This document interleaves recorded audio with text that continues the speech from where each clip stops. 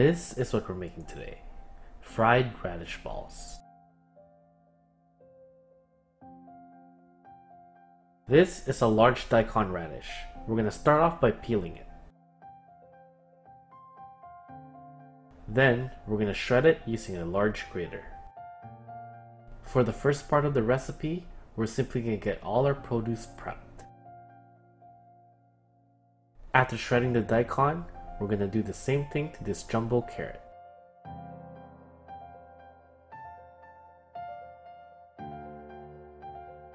Then, using a fine grater, we're going to grate some ginger. We're going to smash a whole bulb of garlic, cut a quarter of an onion, chiffonade a small bunch of cilantro, and then slice up some green onions.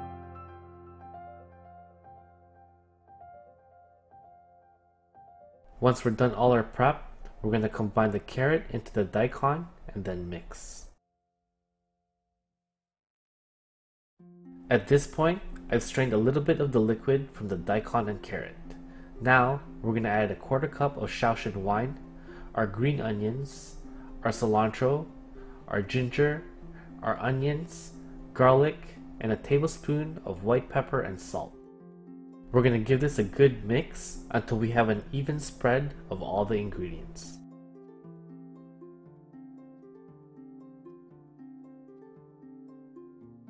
Once it's all mixed, you're going to find our mixture to be a little bit liquidy, but that's okay. The flour will absorb all that moisture. So now, what we're going to do is add in 150 grams of flour, 30 grams at a time. If you add it all at once, you're going to get a very clumpy batter.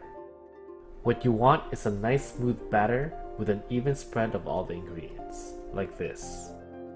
Once our batter is ready, we're going to make our radish balls. You can roll your balls however you want. I like to do it this way because it portions it out evenly. Once it's portioned out, we're going to throw it in the fridge for 10 minutes. This oil is at 350 degrees Fahrenheit. We're now going to drop our radish balls in it. We're going to deep fry these radish balls for a total of 3 minutes. Make sure you're constantly agitating the balls so that the bottom of the balls don't burn. After 3 minutes, your radish balls should have a golden brown color like this.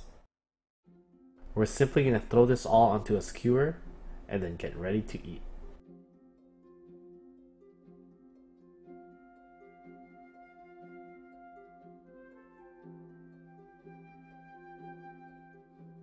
Well, here's a super simple recipe. This took me a total of 45 minutes to make.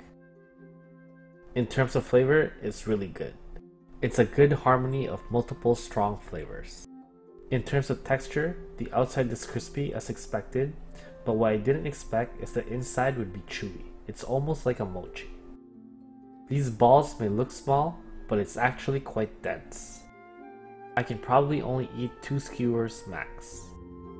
Anyways, that's it for this episode. It's a really good recipe and I highly suggest that you guys try it out. If you guys like what you see, hit the like button.